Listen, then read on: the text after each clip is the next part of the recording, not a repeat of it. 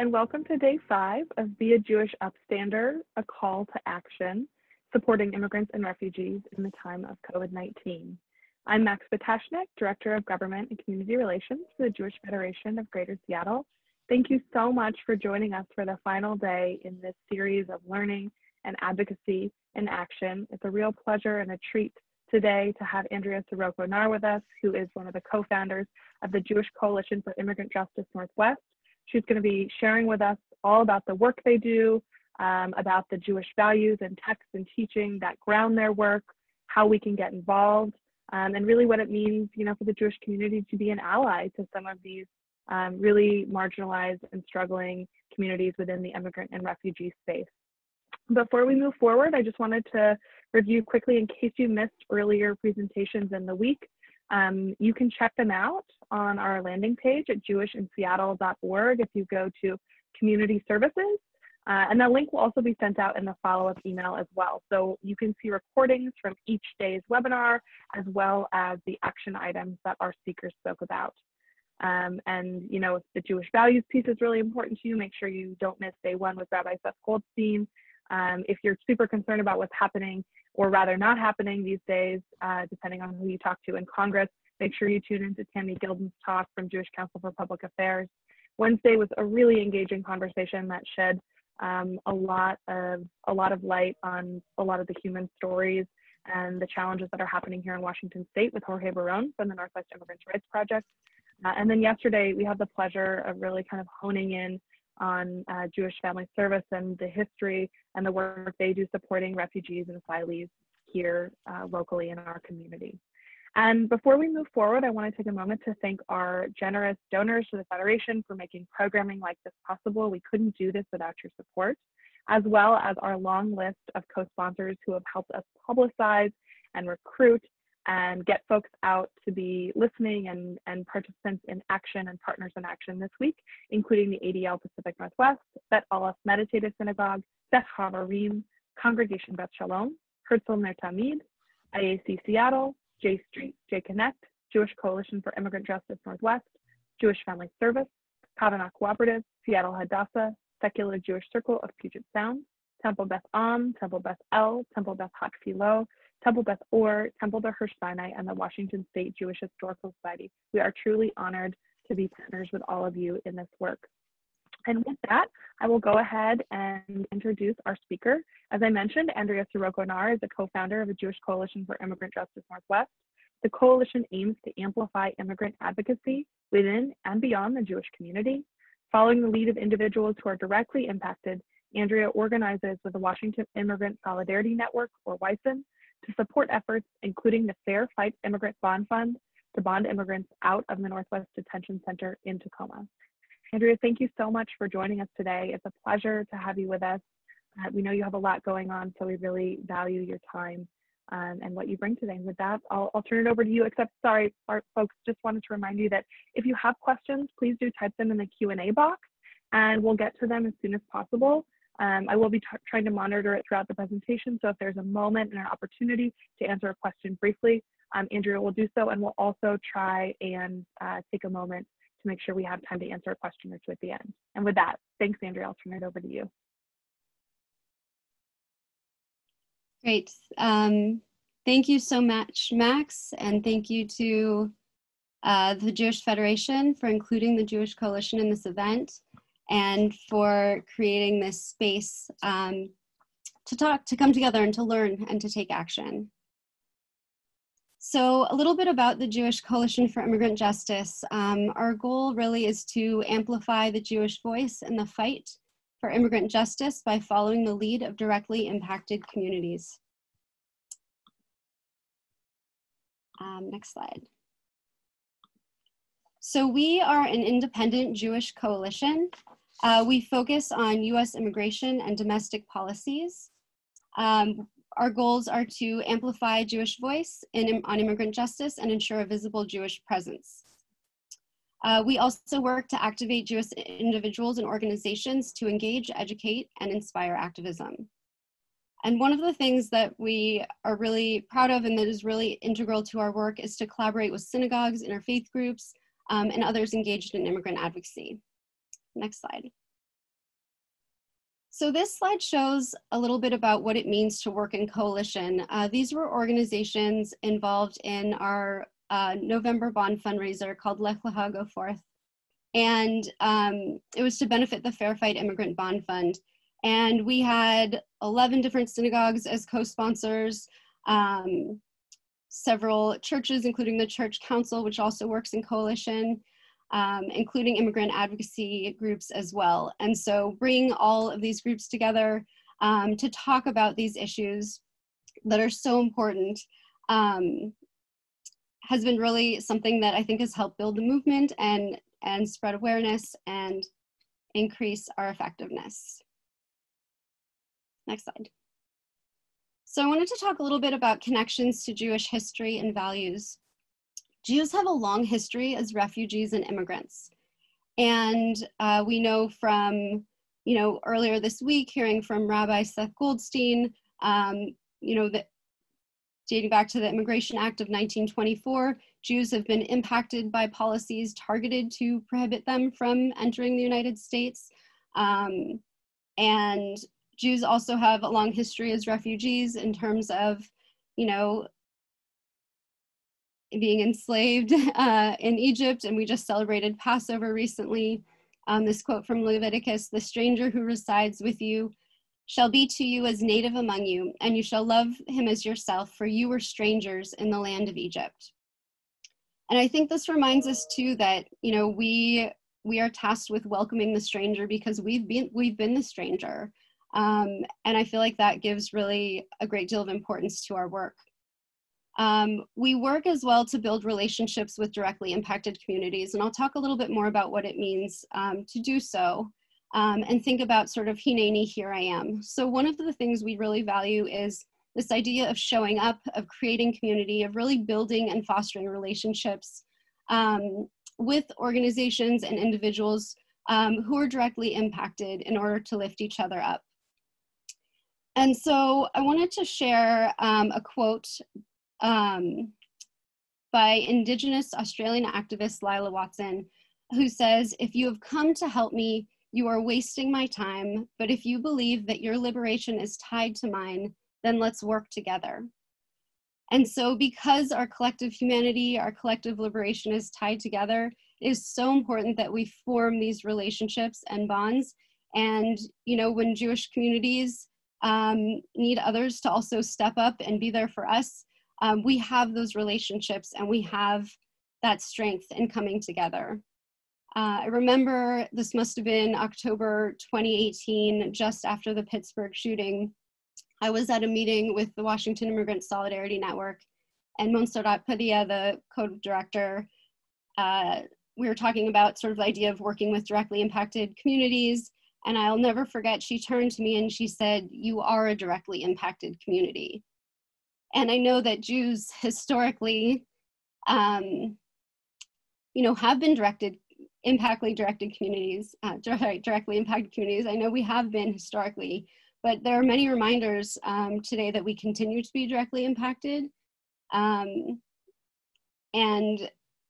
I think the idea is that, if we were to need support, that other communities would follow our lead and be there for us. And that's really what being an ally looks like. It's about centering the voices, the needs, and leadership of individuals and communities most impacted. And so that's really our goal, and we view it as being solidarity instead of philanthropy.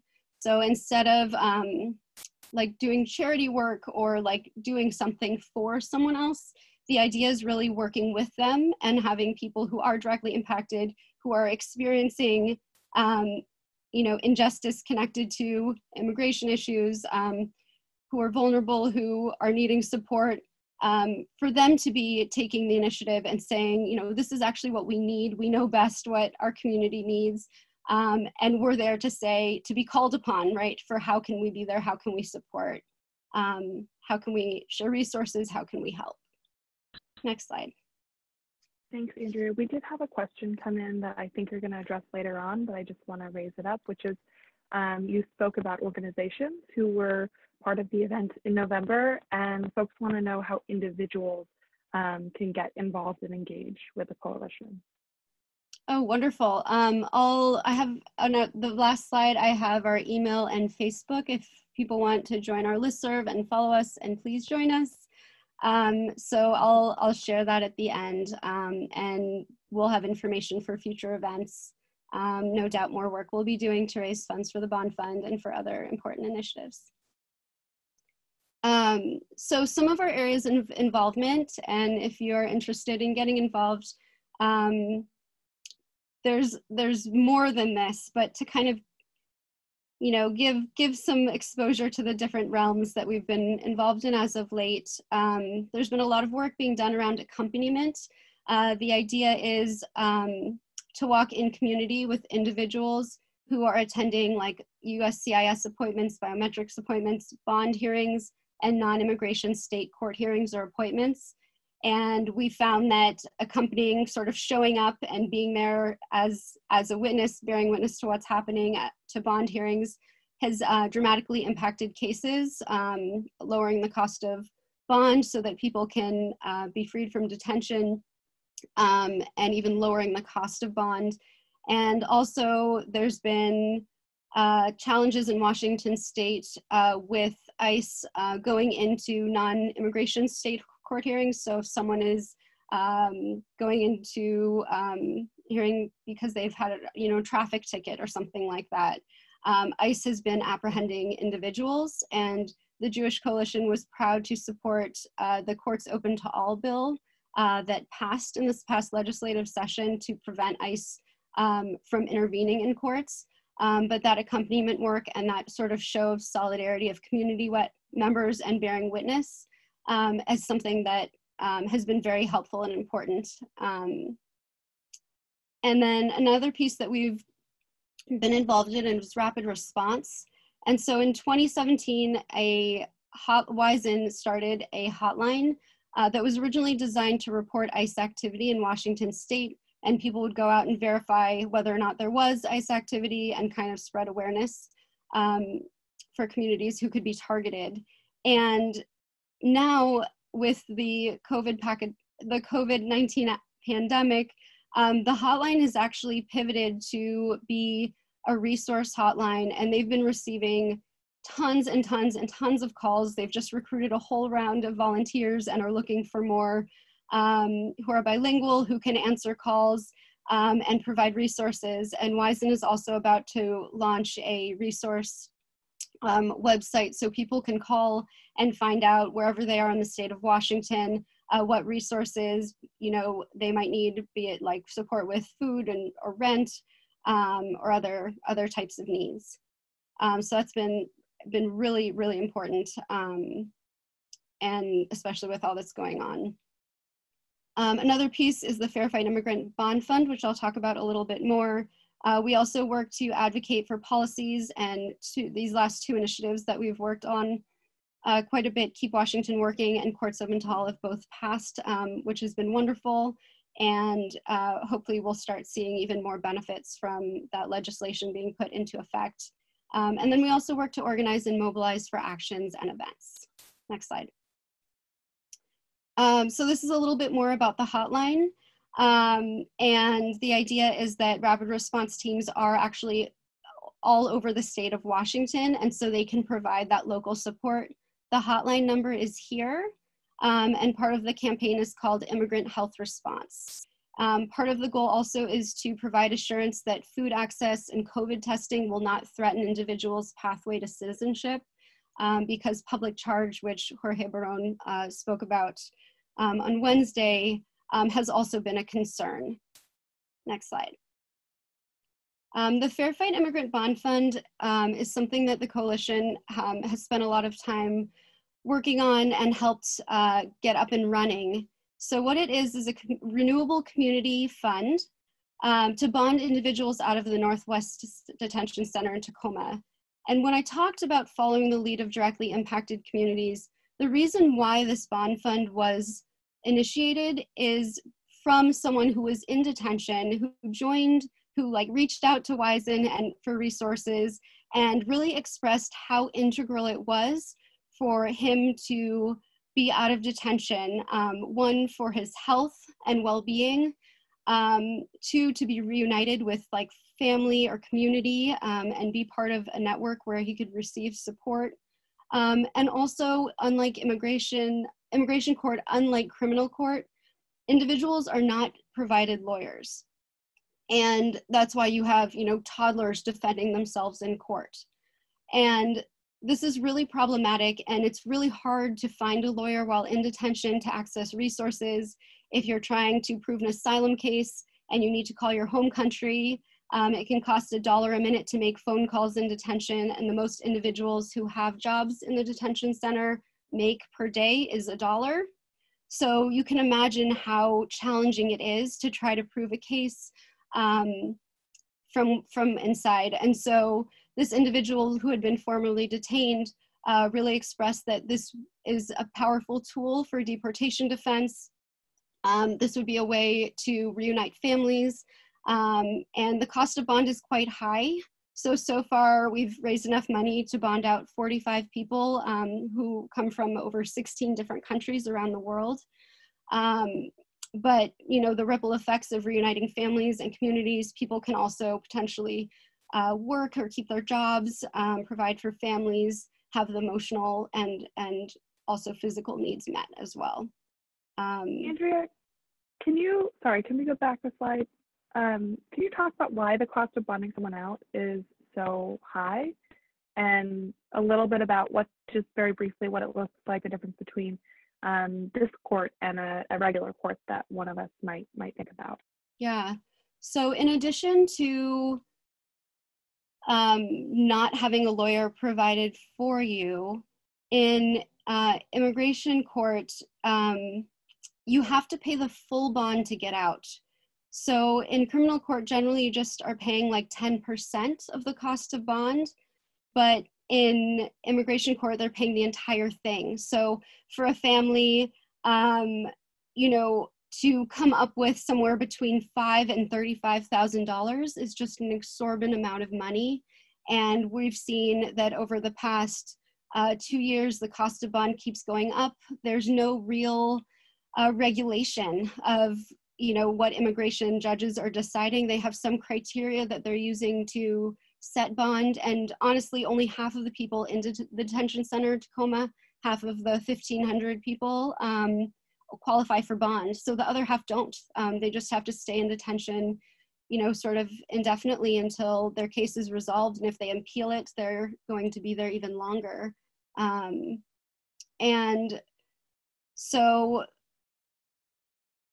we've noticed with accompaniment, with people being there to sort of watch and show support for the individual, to show they're connected to a community, that they have allies, and also to kind of hold the judges accountable. We have noticed that bonds often have been set lower, but there's so many sort of hurdles and pieces being put in place that are preventing people from being released from detention, making it even harder to prove asylum cases, just more and more challenges that this administration has been adding. Thank you. Next slide. So I wanted to talk a little bit more about the conditions in detention, especially with what's been going on with COVID-19. The conditions are very cramped. People are in pods of about 60 people per pod. They have bunks that are certainly not 6 feet apart. There are many people also who are high risk who are in detention, and the Northwest Immigrant Rights Project and the ACLU have been suing to try to get people released who are high risk, and so far have succeeded in getting about 16 people released. But the judge has denied further cases for the releases because there aren't confirmed cases of COVID-19. But the issue is that if there were confirmed cases, the individuals who were at high risk likely would contract it, and so it would be too late. The other issue is that ICE and the GEO Group, the for-profit publicly traded company who owns the detention center in Tacoma, they're not being transparent about testing. People are reporting symptoms that align with COVID symptoms, but they're not actually testing or reporting results of tests. And so there are suspected cases there already, but we don't have the information. And we know that deportation flights are continuing and transfers between detention centers. And so it's a potential also that COVID is being spread even further. And this is also violating a lot of Governor Inslee's sort of stay-at-home ideas. And so there's a demand, free them all, to release people from detention. La Resistencia is a group that works a great deal. They're actually, I'll talk a little bit more about what they're doing today, but their group does a lot of activism around the detention center and monitoring hunger strikes that go on in the detention center and trying to give voice to the people who are in detention. And recently, there was an action that detainees did in the yard. There's like a soccer field to the left of them that you can't really see, but with their bodies, they got into the shape SOS. And someone in detention stated, "The SOS distress signal is our desperate call for help from every elected official to respond and do whatever they can to get us out now. Our lives are in imminent danger, and we do not want to die in detention. This is an emergency. People navigating their immigration cases should be able to do so with their families and community rather than behind bars." Next slide. I also wanted to add that today is May Day. Today is International Workers' Day. It's a day that, we should honor the individuals who are essential workers. And in this quote from Montserrat, "Immigrants, regardless of immigration status, are the backbone of this country and are being deemed essential workers under this pandemic. But we know that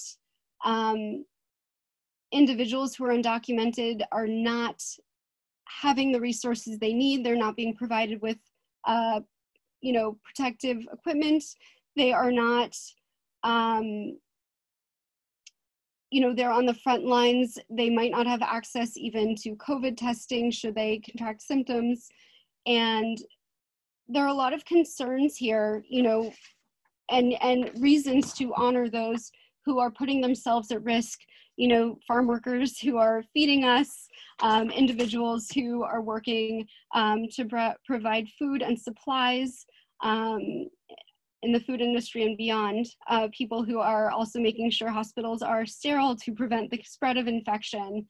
And so today, I think it's important to take a moment to acknowledge workers and also the demands that they're cared for and that they're kept safe as they're putting themselves at risk. La Resistencia is broadcasting from the detention center today. As part of May Day, there's also a caravan demonstration to Olympia that left from Casa Latina demanding that, and I'll talk about this in another minute, but that Governor Inslee take action. There was also a caravan in Yakima to show support for farm workers. People were going to open their windows and play music and cheer in their support and also hand out food and water. So these are some of the actions taking place in the state of Washington today. And then I wanted to also include some calls to action. So one of the big funds and really one of the ways that you can get involved is to support undocumented individuals and mixed status families in Washington state who didn't qualify for federal relief funds. So while individuals through the CARES Act are getting checks in the mail and who can also access unemployment, individuals who are undocumented don't have these resources. And so they're individuals in the state of Washington, youth leaders, DACA recipients actually organized this fund, and it has taken off. They've raised over $1 million and had 14,000 applications from people in the state of Washington who are needing help. So they're saying that $3 million is needed to fund those even just in the highest risk categories. So if you're able to donate, this is an excellent thing that will provide immediate relief. They've already dispersed over $600,000. And if you go to the next slide, another way to take action actually asks Governor Inslee to do what Governor Newsom did in California, to create a Washington Worker Relief Fund that provides an economic assistance to undocumented Washingtonians. And this would be extremely helpful. You know, it's being community organized right now, but really our state should be taking care of individuals within it. And there's also an ask to create a permanent system that gives undocumented immigrants access to unemployment insurance. So you can join this campaign. I'll include the links. You can send a letter and demand that Governor Inslee and state legislators support our undocumented workers by taking these actions. Next slide. So the first two I've just talked about, donating to the COVID-19 Relief Fund, sending a letter to Governor Jay Inslee and state legislators, asking them to create a Washington Worker Relief Fund, and also the permanent fund to give access to unemployment insurance. Undocumented immigrants are paying into Social Security and unemployment using ITIN numbers, but they're not actually receiving any of the benefits that come along with paying these taxes. Other actions to take: share information, spread the news about the Wisen hotline and the immigrant health response for individuals and families needing resources. So this is a good place to point people and to spread the word. Also to donate to the Fair Fight Immigrant Bond Fund to bond individuals out of the detention center. We can start getting people out, especially those who are high risk, if they were to contract COVID. And again, this will be another tool to provide support. Next slide. And also ways to stay engaged. So learning more about accompaniment. There's a training coming up as well that will provide more information about.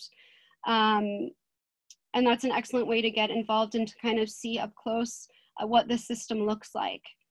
Also to join the Free Them All campaign to release people from detention. This is a national campaign. You can learn about and support Temple Beit Hatfilo and their sanctuary efforts. Rabbi Seth Goldstein talked about their efforts on Monday, and the Jewish Coalition was able to go down to Olympia and meet the individuals, the mother and son, who are in sanctuary in their synagogue. And what they've been doing is absolutely incredible work. Interfaith work and community also has all been brought in to support this tremendous effort and spread awareness of sort of this unjust asylum policy that is preventing this family from getting asylum. There are also ways to continue learning to show solidarity with groups like Wisen, the Northwest Immigrant Rights Project, Colectiva Legal del Pueblo, La Resistencia, One America, and more. And lastly, to subscribe to our newsletter, please feel free to reach out to us via email at jcij.nw@gmail.com. Or follow and like us on Facebook. You can send us a message there too, and we'll be happy to be in touch. Thank you so much, Andrea. That was incredibly enlightening and informative. Your work and the work of the coalition is inspiring. There's truly a significant need. And I love all of the opportunities that each of us have to get engaged with JCIJ. And it seems like there's an action opportunity for everybody, whether you have resources to give, whether you have time to give. There's a combination of those two pieces. Unfortunately, we don't have time for any more questions at this time. However, we would ask that if you have questions directly for Andrea or for JCIJ, to look at this contact information here and take it down. We'll also be sending all of these action opportunities in our follow-up email, and they will remain on our landing page with the recording of this webinar. So if you want to spread awareness about the challenges and issues that are going on, we would encourage you to share this entire series with friends and family. And you know, again, as we have had other days, there'll be a pop-up survey in your window after this webinar closes. And so we'd ask that you fill that out in response to what you heard and you learned this week, but also to share with us, you know, what kind of opportunities you would hope for in the future in terms of learning and advocacy, especially in this time, you know, when so many of us are really lucky to be homebound, and also, you know, might have some more time on our hands to be able to give and to be able to take action. I want to give a big thank you again to our generous donors at the Federation for making programming like this possible. We couldn't do it without you. Our large list of co-sponsors, thank you so much. And also each of the contributing individuals and organizations this week, Temple Bekat Below, the Jewish Council for Public Affairs, Northwest Immigrants' Rights Project, Jewish Family Service, and the Jewish Coalition for Immigrant Justice Northwest. It was a pleasure to partner with you to bring this content to our community. We look forward to providing more opportunities like this. And with that, we wish you all a great afternoon, a wonderful Shabbat, Shabbat Shalom, and wishing you all rest and peace as we go into the Sabbath. Thank you so much for joining us. Thank you, Andrea, for your wonderful presentation. Everyone have a great afternoon.